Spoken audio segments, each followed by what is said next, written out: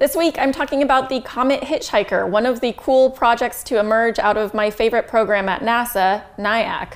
NIAC stands for NASA Innovative Advanced Concepts, and it's this amazing program that funds the more sci-fi, futuristic, out there, sometimes very weird projects that could actually transform future space missions. One of the concepts to emerge from the NIAC program that I think is incredibly cool is the Comet Hitchhiker. It's a project that when I first heard about it, I wasn't quite sure what was cool about it because we already have a really badass space probe, Rosetta, that's exploring a comet. So why do we need another comet exploring space probe? Well, Comet Hitchhiker isn't necessarily a concept just to go and explore a comet.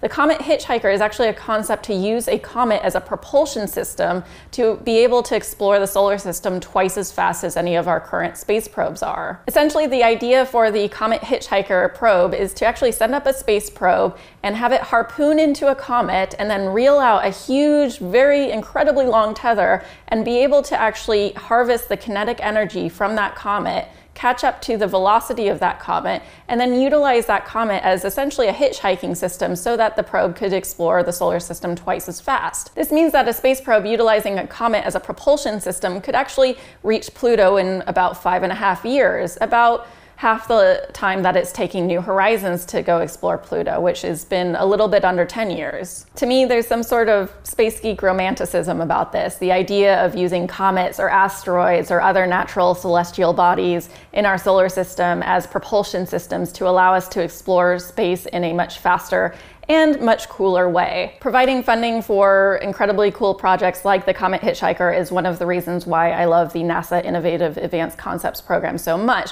Although admittedly, I'm incredibly biased because I am on their external council along with really cool sci-fi authors, quantum physicists, and other really amazing scientists that help advise the program and help propel it forward.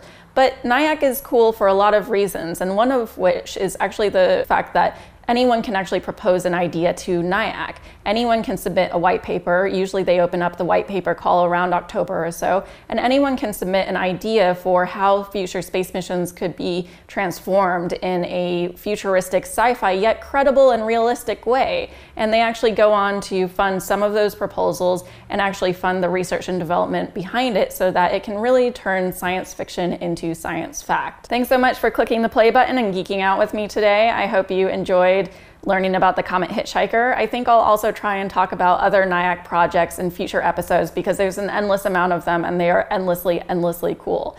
Remember to subscribe on YouTube so you can get those videos a lot easier, and also donate to the Patreon campaign to support videos like this one on the TMRO channel.